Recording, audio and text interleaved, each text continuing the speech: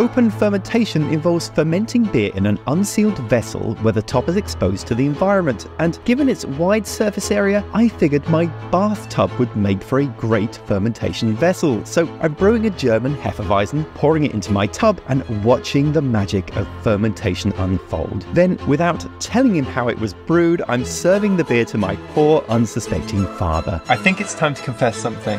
And to talk me through this, I had the help of the man who literally wrote the book on how to brew John Palmer. I'm Martin Keane, and this is the Brülosophy Show. So I do have to ask, is this a stupid idea? Is this crazy, doing the fermentation in the bathtub? I would, yeah.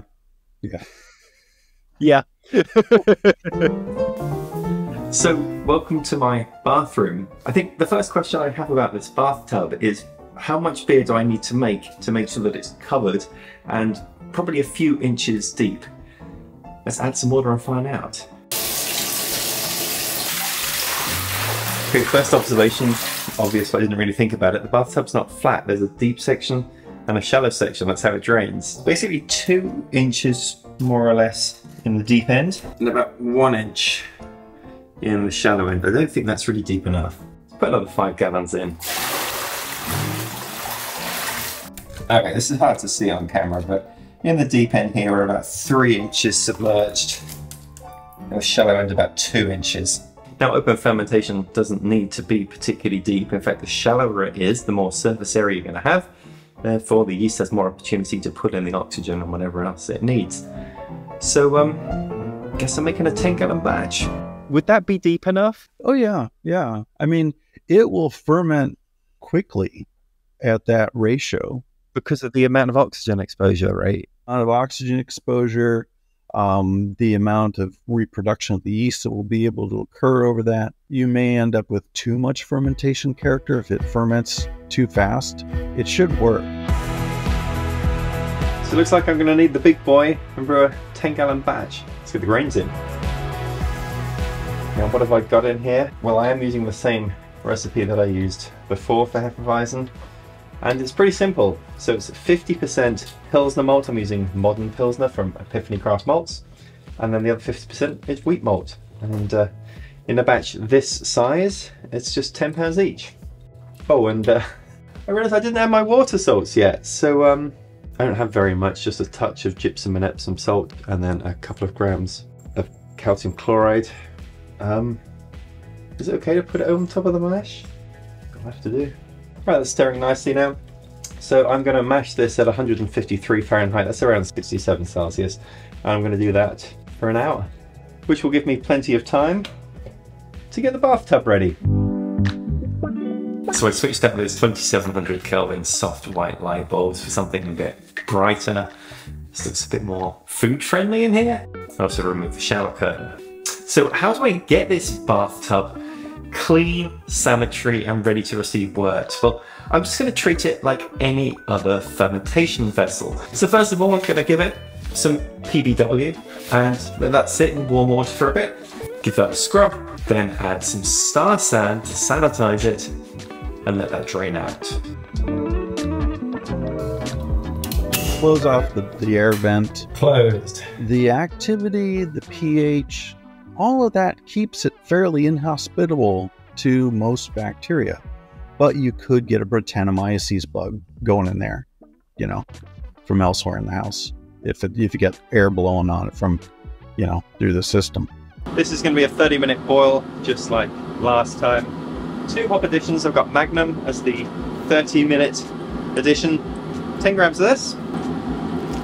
With 15 minutes left in the boil, that's when I'm going to add Hallertau Mittelfrüh. I have 28 grams of this, and this will give a total of around 13 IBU in the beer. After adding that second hop addition and completing the boil, I chilled the wort using my counterflow chiller and transferred it to a sanitized pot. Some of it, anyway. And then dumped in vigorously into the bathtub.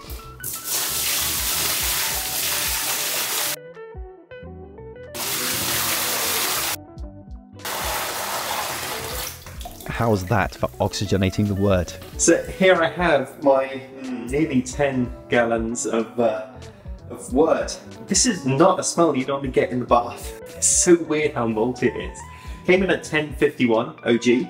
So last thing to do is to add the yeast. Now I made a yeast starter for this. I wanted to make sure that the yeast was in absolute best condition, and also I'm only using 1 packet of yeast because I'm using 10 gallons of wort. I really needed a starter for that.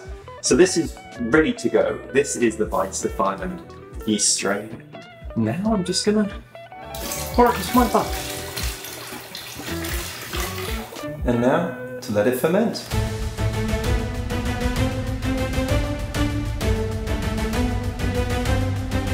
You've got to watch it, and as soon as that main fermentation is done, you want to figure out a way to transfer it and get it into a keg. I pressure transfer everything, so I didn't have an auto siphon. I do now. This will allow me to get the beer out of the bar. Here's the keg I'm using, and I've made a modification to this. And that modification is a floating dip tube.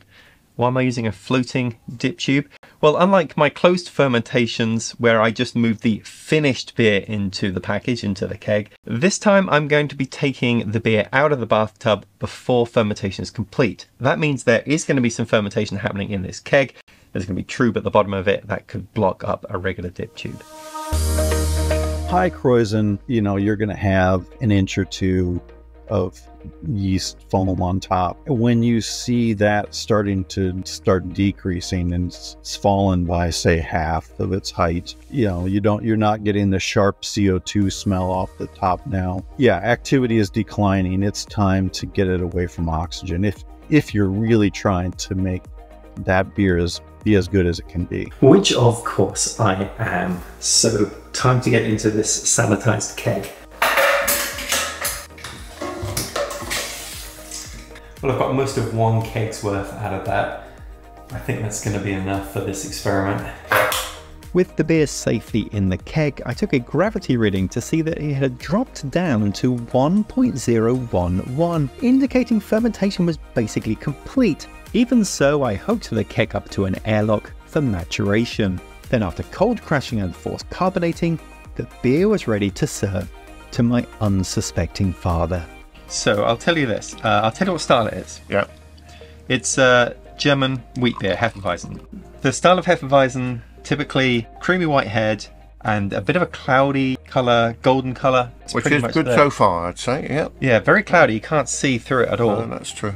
So it looks the part. It certainly does, yeah. You will either get sort of a banana-y sort of ester or a clovey ester from it. I was going to say banana. I was expecting wheat, I think. A very ripe banana. Yeah. Yes, that's right. Kind of a almost overly ripe banana flavour. And yeah. quite strong, right? Very strong, yeah. Even with the head that's on here. Yeah. So we got the taste. Yeah. Doesn't taste banana. I'd say it was more orange. Orangey, getting a bit of orange notes. Yeah. Yeah, I'm picking up a little bit of that as well. Maybe like orange peel, something like that. Yeah. And it's not as... I don't know what the word. When I've tried some of your wheat beers before, they've been quite more of a hoppy flavour, I think. Yes. And this is less so. That's right. And there's very little hops in this, so I'm not surprised you're not picking up much on that. Is this still sort of a drinkable beer? Well, I think this is more of a wheat beer. This is a beer that I'd be happy to drink. Not too many of, but 1 or 2, but that's nice. I mean, I like this, whereas a lot of wheat beers I'd say I don't really like. Right.